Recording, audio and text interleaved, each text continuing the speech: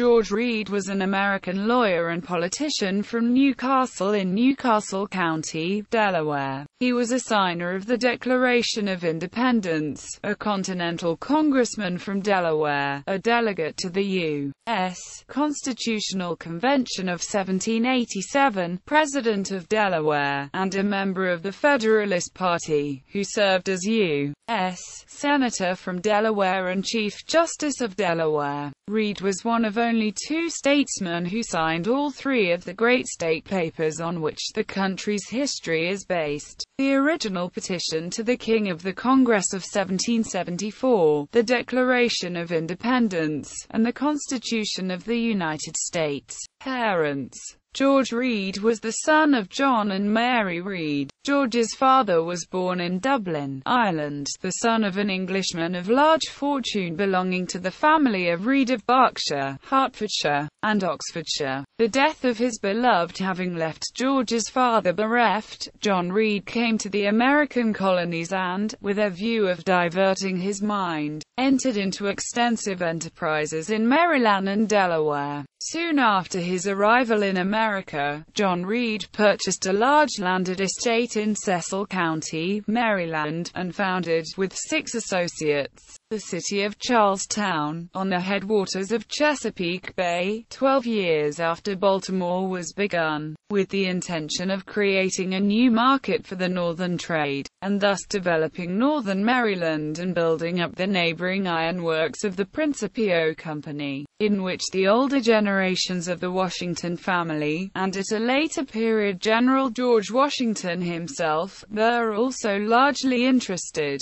As an original proprietor of Charlestown, John Read was appointed by the colonial legislature of Maryland one of the commissioners to lay it out and govern it. He held various military offices during his life, and in his later years resided on his plantation in Newcastle County, Delaware.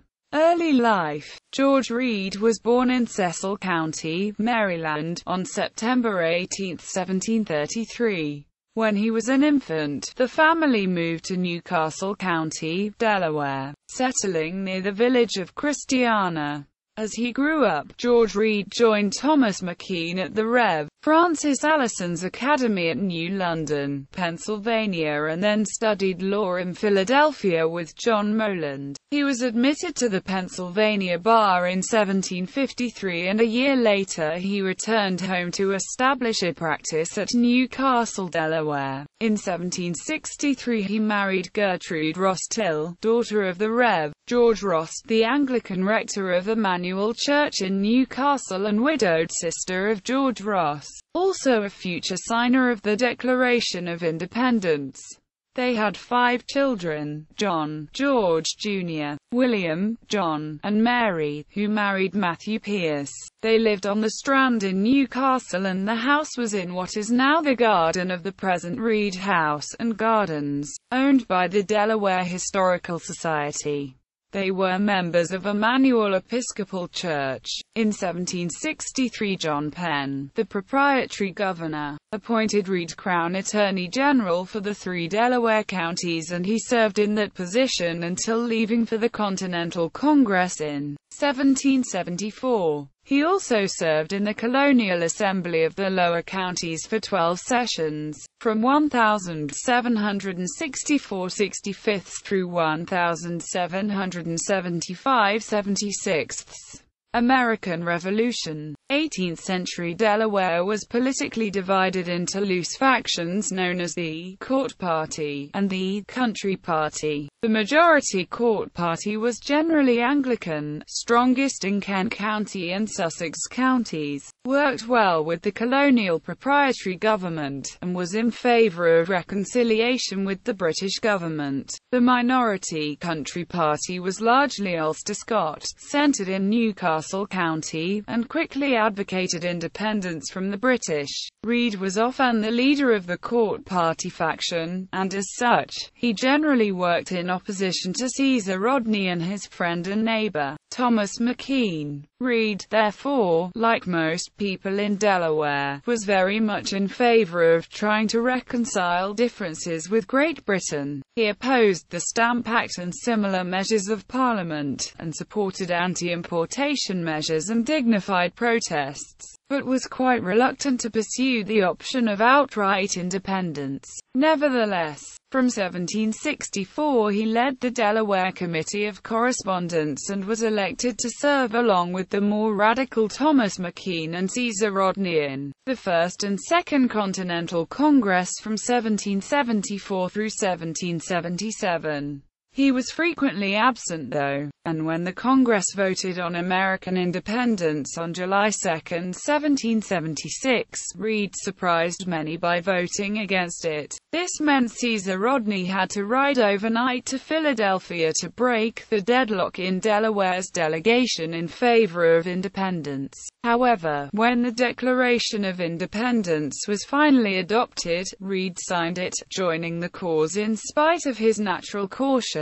Government of Delaware. Anticipating the Declaration of Independence, the General Assembly of the Lower Counties declared its separation from the British government on June 15, 1776 in the Newcastle Courthouse. Once the Declaration of Independence was actually adopted, the General Assembly called for elections to a Delaware Constitutional Convention to draft a constitution for the new state. Reed was elected to this convention, became its president, and guided the passage of the Thomas McKean drafted document, which became the Delaware Constitution of 1776. Reed was then elected to the first Legislative Council of the Delaware General Assembly and was selected as the Speaker in both the 1776-77 and 1777-78 sessions. At the time of the capture of President John McKinley, Reed was in Philadelphia attending Congress,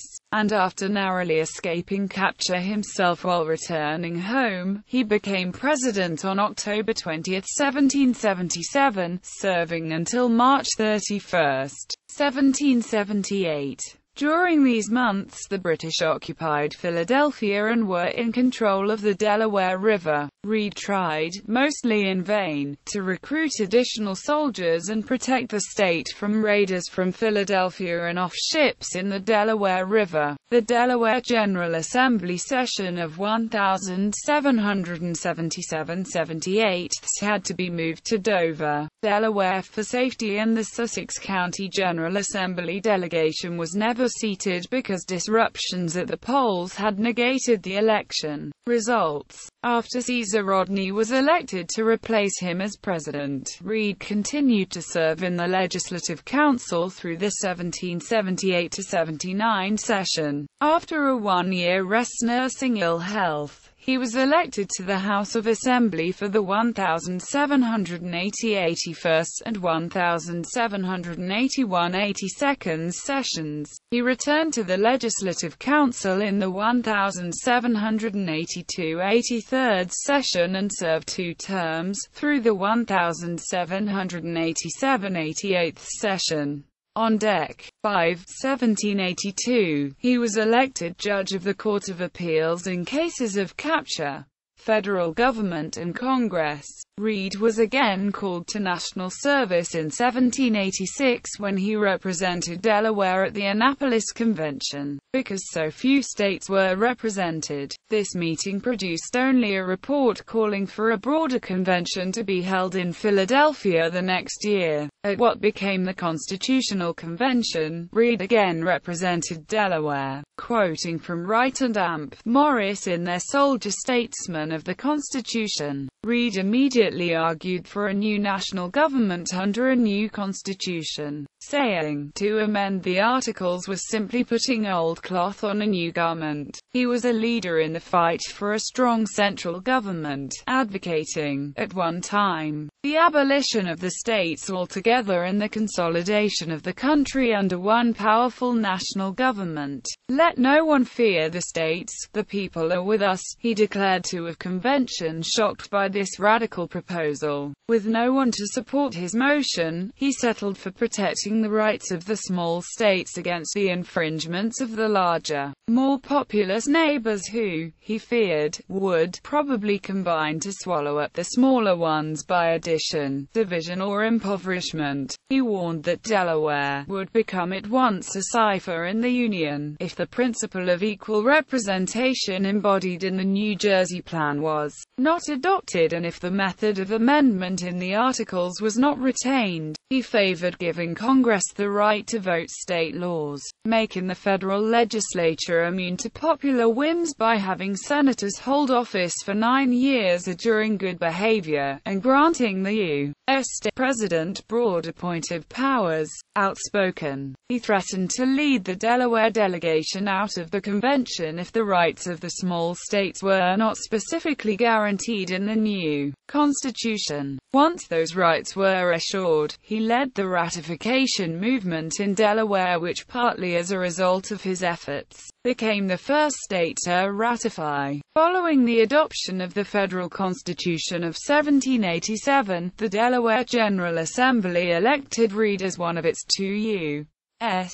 Senators. His term began March 4, 1789. He was re-elected in 1791, and resigned September 18, 1793. Reed served with the pro-administration majority in the first and second Congress, during the administration of U.S. President George Washington. As senator, he supported the assumption of state debts, establishment of a national bank, and the imposition of excise taxes. He resigned as senator to accept an appointment as Chief Justice of the Delaware Supreme Court and served in that capacity until his death. Reed's resignation from the U.S. Senate was before the first session of the Third Congress assembled, but it was not until February 7, 1795, 4 weeks before it adjourned, that Henry Latimer was elected to replace him.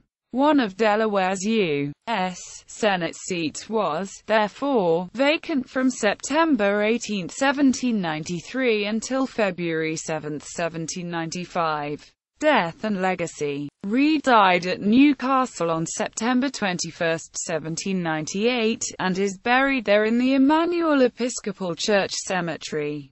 William T. Reed in his life and correspondence described Reed as tall, slightly and gracefully formed, with pleasing features and lustrous brown eyes. His manners were dignified, bordering upon austerity, but courteous, and at times captivating. He commanded entire confidence, not only from his profound legal knowledge, sound judgment, and impartial decisions, but from his severe integrity and the purity of his private character.